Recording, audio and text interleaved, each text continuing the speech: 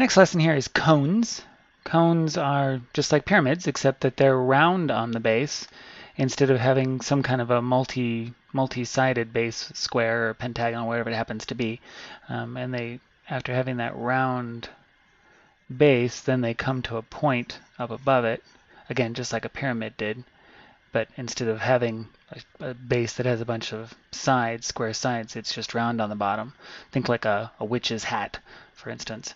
The surface area of a right cone is actually, it's a little bit complex as far as discovering it, but the formula is not that difficult. Really what we're looking for is the area of the base, just like we did with any of our other shapes, the area of the base, and then the area of the side.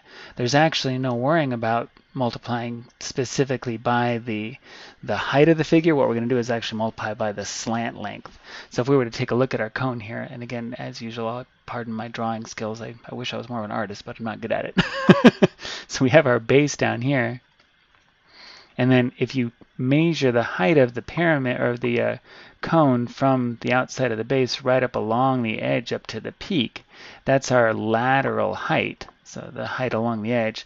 A lot of times you'll see that as a slant. I've seen that used as an S a whole bunch, the slant height of that cone, as opposed to just the regular vertical height, which would come right up through the center.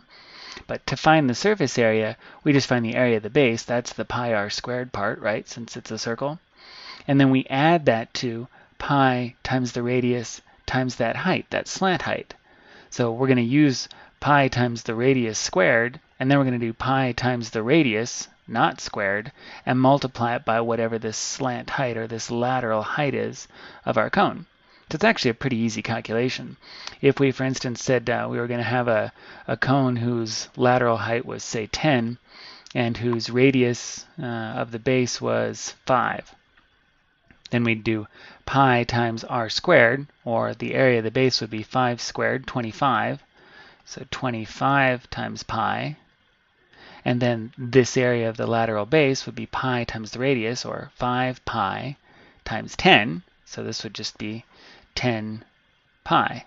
And then we just add those two things together. So the area of that whole cone, then, surface area, would just be 35 pi. So really the calculation ends up being pretty easy. And often, very often, you'll find that we'll just leave our answer in terms of pi because pi never changes, and then we don't have to have a calculator handy. Let's take a look at volume. Volume of a cone, if you watched the last lesson, you heard me mention that volume of the cone is the same process as it is for volume of a pyramid. It's just 1/3 the area of the base times the height. So the only difference really is that instead of finding the area of some polygonal base, we just find the area of a circle, and the area of a circle is pi r squared. So it's really the same formula as it is for a pyramid. It's 1/3 the area of the base times the height. Just remember that the area of the circle is pi r squared. So that one's pretty straightforward, and it's very much what we did before. So let's take a look at the example questions.